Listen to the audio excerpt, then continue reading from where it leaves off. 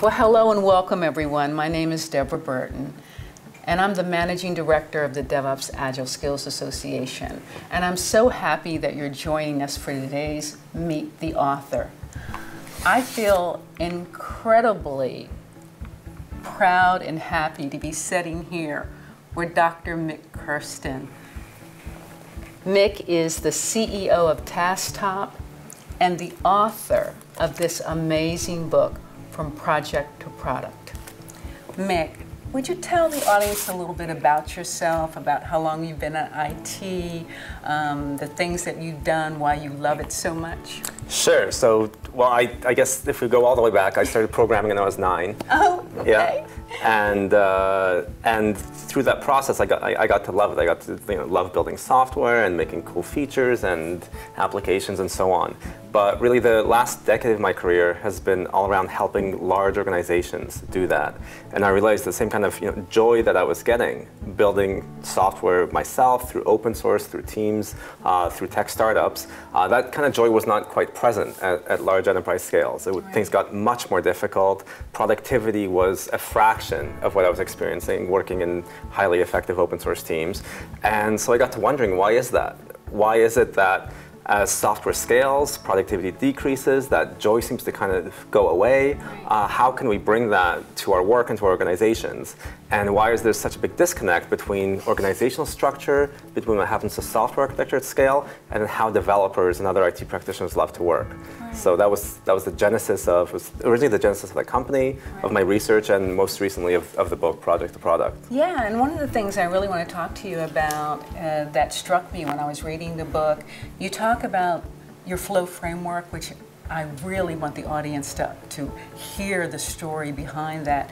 But you talk about the age of software, and you talk about how today's tech giants are going out there and they're truly disrupting other markets. And if traditional IT doesn't understand the difference, there's going to be a real problem down the road. Can you tell us a little bit about that?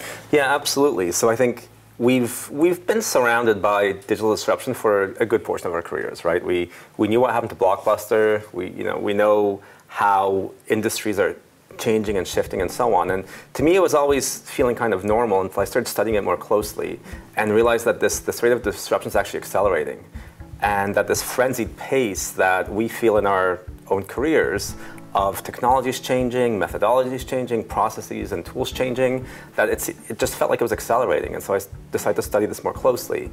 And one of the key themes of the book is actually where we are in this age of software and how disruption happens. Right. And really me wondering initially, is this pace of change going to continue?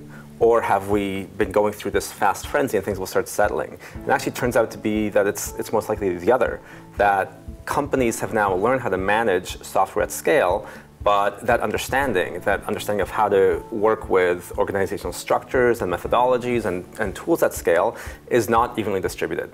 Right. And so we've got basically this very small number of large companies, basically the tech giants, who've become software innovators. And they are software innovators at an organizational level and at a code level, right? They've got the right software architecture to enable that.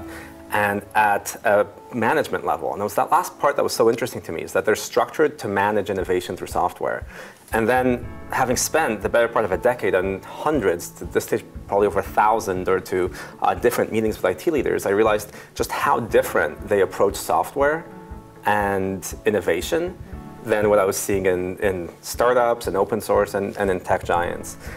And they approached it from an organizational level, these companies that are thriving today. I realized if companies that are trying to become innovators, are trying to deploy Agile, if they just make it an IT problem, make it an Agile team problem, that's where we get these kinds of failures to transform, right? That leadership doesn't understand it at a high enough level, doesn't understand software concepts that are key to understand, but are foreign to many business leaders, such as technical debt. If that doesn't get escalated to the business in a common language, it's not possible for the technologists and the business people to get on the same page. So I realized we needed to establish a common language for existing businesses to become software innovators. And that was really the genesis of the Flow framework, is how can we not go so deep into the technical practices that are really important, like DevOps practices where metrics such as deploys per day or change success rate are critical, but elevate those same concepts to a language that the business and IT side can share so they can move together to innovate. Can you tell me and tell the audience about, when you were thinking about the book and what I've read, you've talked about the age of software, and you talk about the turning point and tech giants. Can you tell me a little bit about that? Yeah, so as I was on the road, flying around a lot and meeting with leaders of enterprises, large companies who were trying to become more innovative, trying to go through their Agile and DevOps transformations, I realized that there's this really big disconnect, that these organizations were using management principles from the past to try to innovate today. And the open source projects I was a part of, the tech companies I was a part of, and really working with my colleagues at tech giants, I realized there's a completely different way of looking at software delivery and that innovation. And so I got to wondering, why is there this mismatch? And I was actually introduced to the work of Dr. Claudia Perez, who defined these different technological revolutions. They basically happen every 50 years. We're in the fifth. The age of software started with microprocessors and programming languages basically around 50 years ago. And the really interesting thing that captivated me that Dr. Perez model predicts is that each of these waves goes through an installation period where there's this new means of production. And now it's software. Before that it was mass production that becomes scalable and cheap. And some companies master it, some don't. Right. And those companies that master it end up in previous ages displacing and disrupting and actually having existing companies decline as they gain more and more presence in the market. It's like when the cars came out, right? Before that, when the Model T came out, before that, there were people with horses and buggies and bullwhips, and then they kept making the bullwhips, but everybody wanted the cars. That's right, exactly. So there was something very appealing to everyone about this new mode of transportation, and disruption was value to the customers, right? We get a lot of value from the digital experiences and web properties that we use and devices that we use. So it was the same thing with cars, and it feels like it's almost overnight, basically, with the going from the Macy's Day Parade being filled with horse buggies, right, to a decade later, it being mostly cars and there being one horse buggy. Right. And so it goes very fast because what's happening is there's this new disruptive force of some whole new way of producing value becoming available. Right. And all of this capital is infused into all sorts of companies. So, the story that we go into in the book was that there are over 300 at that time, right, so just over 100 years ago, over 300 car startups in Detroit alone. Okay. Because there's so much innovation around how you build cars. And then there are a few who master it, like Ford, right, like later GM, and yes, so on, who master the new means of production. Mm-hmm. And then some of those other startups get wiped out, the entire industries get effectively wiped out and become these niche industries as these new companies rise and gain more and more wealth and production capacity. And so that's exactly what's happening right now in the age of software. Mm-hmm. I realize that we've got some companies who become incredibly good at managing software at an organization level. Right. So their organizational structure, their software architecture, and the way that they deliver value to customers through their product values, what the book calls product value streams, are all aligned. Right. And I realized this was so different than what I was seeing in the companies I was working with, where they're using management methodology from 2 ages ago.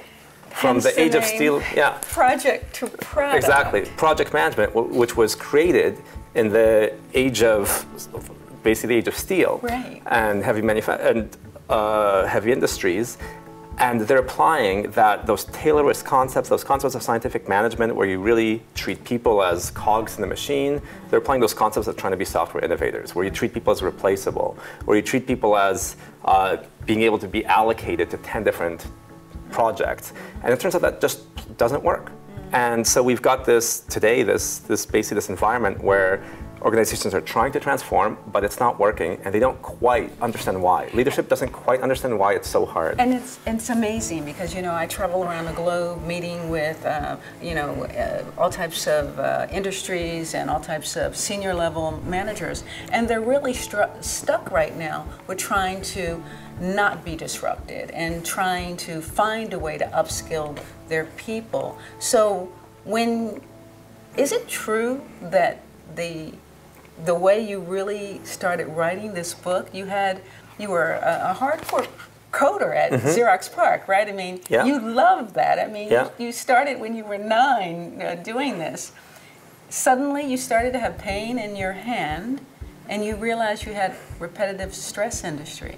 Yeah, I had RSI, exactly, repetitive stress injury, where I was spending so much time coding because, again, I loved it. I was part of a really vibrant open source project, and we were delivering just what I thought were amazing things in the form of this new programming language we were working on. And my RSI just got worse and worse, to the point where I thought it was going to end my career. And my boss was telling me that I should take some paid time off. Because that happens to coders. Yeah. Well, he had actually seen it end 3 different careers at Xerox PARC. Okay. So he told me that story, freaked me out completely, as you can imagine, because this was the start of my career, right? Of course. And again, I was loving where I was, loving what I was doing. So, and this was back in 2000. Okay. So I started inspecting why it was I was getting the repetitive stress injury. And I realized I was constantly thrashing in what I was doing. I was clicking between different windows and issue trackers. So explain to my audience what thrashing means. This is actually part of the core premise of my PhD thesis work, is we sort of have 2 different modes when we're working at the computer. So whether you're a developer, a designer, a tester, really almost any IT practitioner, you're either creating new information and making cool things. Right? That could be a PowerPoint, it could be writing code, or you're thrashing around looking for the information that you need, going between email and your issue tracker and your coding environment and some different tool, and you're just constantly looking for information. I realized that more than half my time was being spent not creating cool things, but thrashing around between windows and applications. And I got to wondering why. Why is that? Right. And then I realized this really fundamental and odd thing is that as our software became more complex and we got more and more users, the value stream, basically what was defining what I would work on next, the next feature, the next defect, the next ticket, and so on, was completely disconnected from my coding activity. And I realized it was this disconnect that was actually causing me the RSI, because that was making me click around so much. When I was typing on the keyboard, I was fine. It was when I was mousing around, trying to find the information that I had the problem. And so that to me, said there's something really fundamentally wrong here with either the way that my interaction with the computer is working, or with the way that we've structured work for developers. So then did you ask yourself, if this is happening to me, is it happening to others? Not yet. At that point, I was being selfish and wanted to fix it for myself. I just wanted to program. Yeah. So, I love that. So at first, I didn't ask myself that, and I just looked at fixing my problem. Right. I read in the book you tried to do things with your left hand, right? Oh yeah, no. So I started using my mouse with both hands. That took definitely some adjustment, but that's when I was still a professional researcher and developer. That's when I was still at Xerox PARC. And then it did dawn on me when I started fixing the problem and aligning my work to the value stream. Right. By changing the way the coding tools work, I realized, okay, there's something interesting here. So I actually left industry, decided to research that with my PhD supervisor, and just a woman who's inspired me my whole career, Gail Murphy, and really understand the problem. Like, is there a fundamental problem here, or was this just me? And to do that, Gail's whole approach was to study, to empirically learn about how people work. Right. So I started studying first open source developers and monitoring how they work, and then professional developers who are actually working at professional developers at IBM in Toronto. And it was those studies that blew my mind, that made me realize, okay, there's a much more fundamental problem here than I expected. This is a problem that affects others. Right. And then just to fast forward on that journey, I then realized years later, after we started the company, that this is not just a problem that affects individuals, it's a problem that affects teams. And it turns out it's a problem that affects whole companies. That affects businesses. That affects businesses, because, and that's how, and I want to talk about the flow framework. That's how you begin to see you know, with all of the adopters that are happening, all of the disruptors that are happening in the market, disrupting markets, particularly the big tech companies now, you begin to see that if people are still looking at managing in the old way, because they're missing the whole software piece of the value chain, that is a problem. Exactly. Right? If you're managing software delivery and innovation and the people responsible for that in your organization as a set of projects and activities, you've got it all wrong. Right. If you're managing to the flow of value to your customer and creating and enabling and removing impediments from that flow of value through your managerial activities, then you're on the right track. And so I just realized we need to make especially for today's business leaders who've grown up more in the more traditional styles of management, rather than through software development, we need to completely change this, right? We need to blow away the old practice. Is that because when you're managing by project, they were missing a very important element because software is eating the world, right? Everything is software driven. I want to talk about your experiences at the BMW Leipzig site. If you don't, if you're not controlling and managing what the software is doing, and that's the beating heart of your business, because I like to think of something that you wrote in the book, that cars are computers on software on wheels. I think I got that right. How did you see that manifesting itself? Right. So I think what I first saw, and this was partly because we were adopting it back in '99 in my first sort of professional programming experience, was lean methodologies, right? Back then it was XP, we were doing XP by the book, Kent Beck's book there, we were doing continuous delivery. So we had a sense of flow and of basic creating, being able to code and then have that code released that same evening to our user community. So I realized early on, like we've learned from a lot of thought leaders in Agile, that there's this notion of manufacturing. Kent Beck in his book, in that original Extreme Programming book, he had the theory of constraints explained in there. So we've long been thinking as an industry that there's something similar between manufacturing and software. And I wanted to understand that better, not just from the book, all the books I'd read around the Toyota production system and all this lean literature, but by seeing it. And that's actually one of the core ideas behind lean, is these Gemba walks where you see where work is done. So I said, okay, I really want to see how manufacturing is done and how it's thought of at a business level. And I realized that we have completely missed one of the key concepts of lean manufacturing, how enterprise IT organizations manage software. And that's the fact that it's all based around flow and product value streams and customer pull. Everything. The entire philosophy, the way you measure, the way you manage, the culture is all based around flow. Whereas what I was seeing in enterprise IT, which by the way to me was completely foreign because I'd kind of grown up around highly effective open source teams, was everything was managed as activities and costs. So it's not that you don't track costs. Car companies like BMW track costs very carefully, but you track value and you measure value. And so I was seeing this world of enterprise IT where there was no common value metric. I would go to any CIO and say, how do you measure value? And there's no clear answer. Of course, you'll measure company revenue and so on, but how do you measure whether this investment in training your people, this investment in doing some automation around DevOps, this investment in cloud has actually increased the flow of value? This week. And that's what I found so interesting in the book, was the fact that, you're talking about the alignment of business and IT, and the whole DevOps movement got started because, you had the siloed waterfall approach of delivering IT services, and then you had the Agile approach, and unfortunately, Agile did a lot of great things, and DevOps stands on the shoulders of Lean and Agile. But when it came to bringing a new product to market, it stopped at the doors of operations, because if you thought that those folks were going to let code be deployed when they were the gatekeepers of the customer relationship and the SLAs. So then I understand why you see some of the tragedies, like you mentioned in the book about Blockbuster and being blockbustered, and companies that were, because of the change, falling behind and not being able to adapt. Yeah, that's right. And I think the main thing I took out of that Leipzig, that BMW plant trip, was there's such a clear way of measuring flow.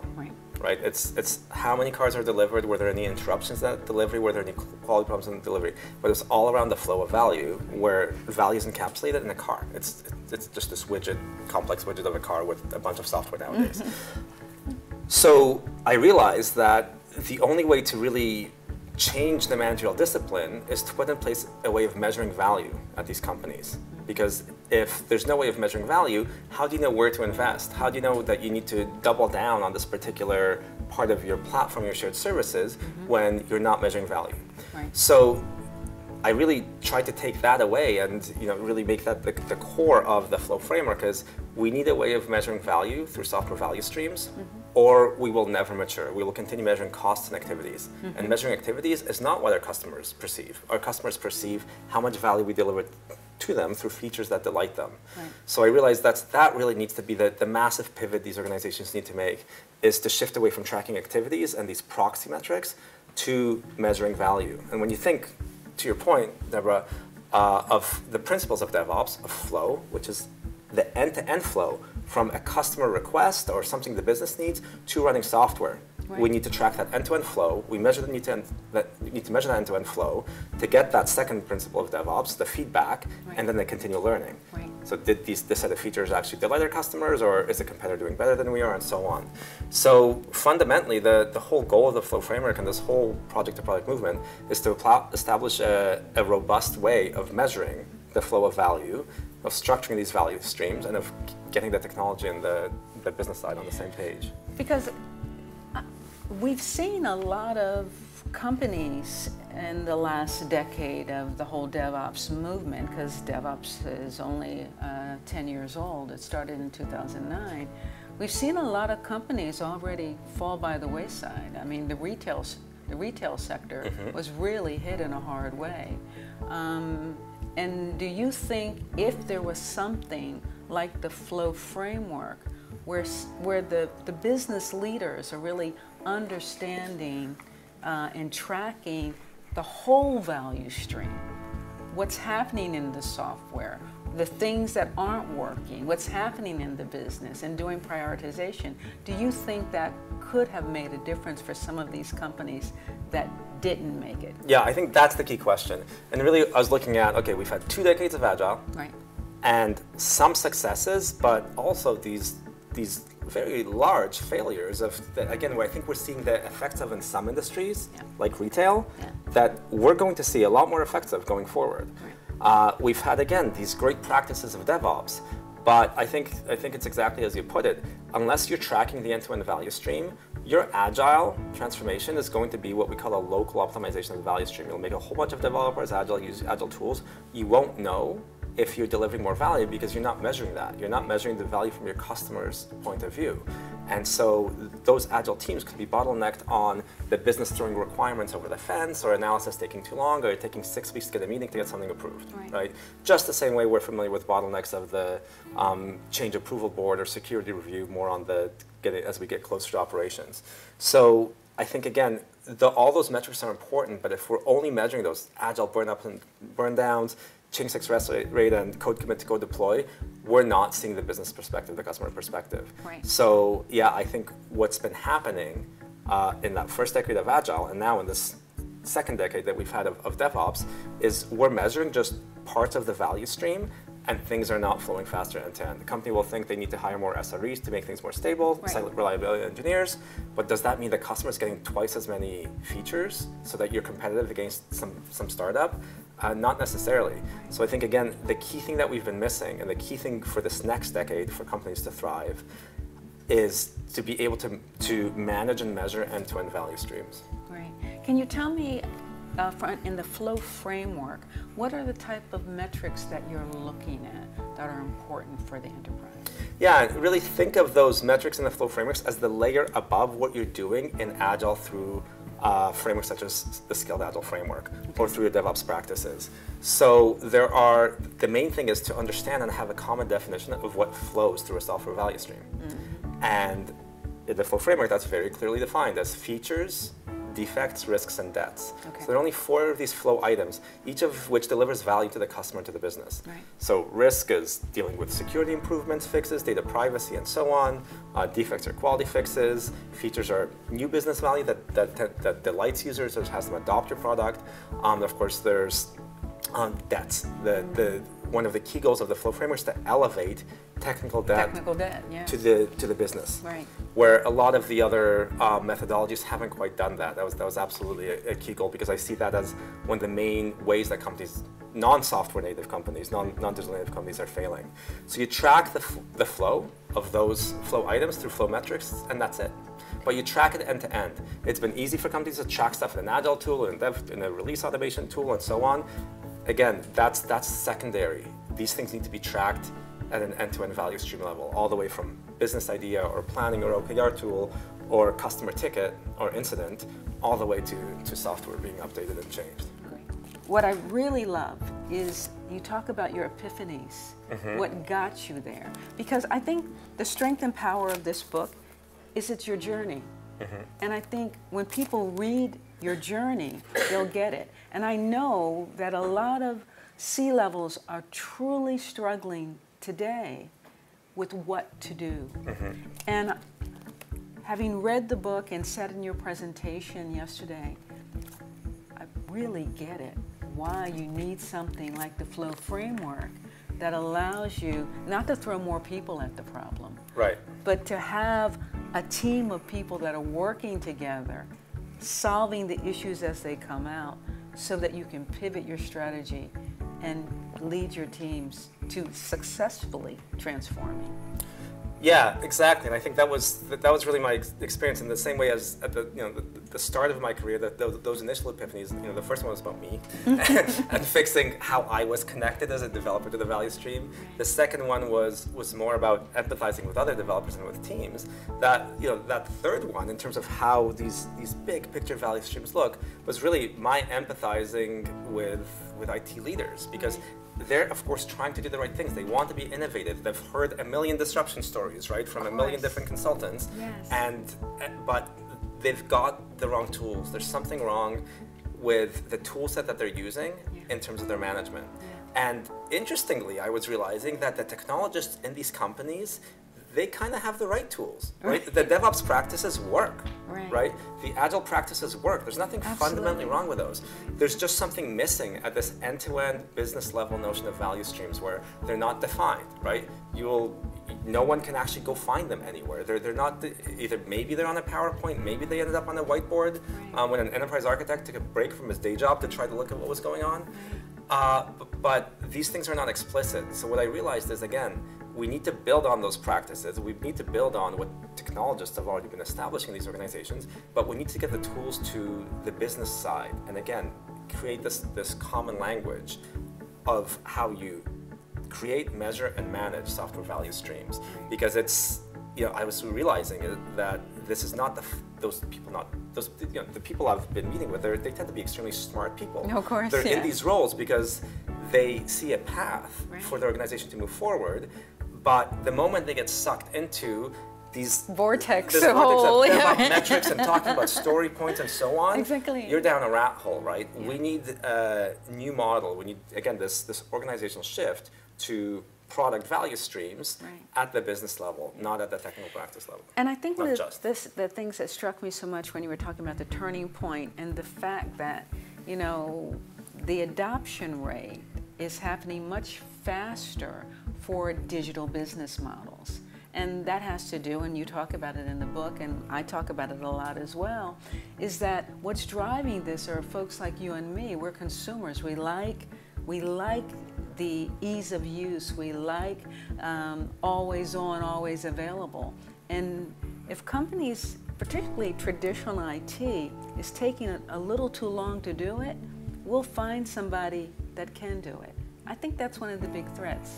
That is, and I think that's exactly it with each of these waves of disruption, right? It didn't take long for consumers to switch from horse buggies to cars, because again, there's such a difference here. And we know how fickle consumers are, where, take a financial organization, if they can set up an account in minutes and their friend told them they could, rather than having 2 days of some approval, they'll do it. Right. So now what's so interesting about that is that it's actually possible then for consumers to switch off an offering from a tech giant if the other companies can become innovative, right? Because in the end, I think we all want to see the industry go is to have this kind of diversity of different companies who are software innovators, Absolutely. right? Not just these Silicon Valley based tech giants, now some of those in China as well, but all sorts of companies competing and innovating in a thriving economy.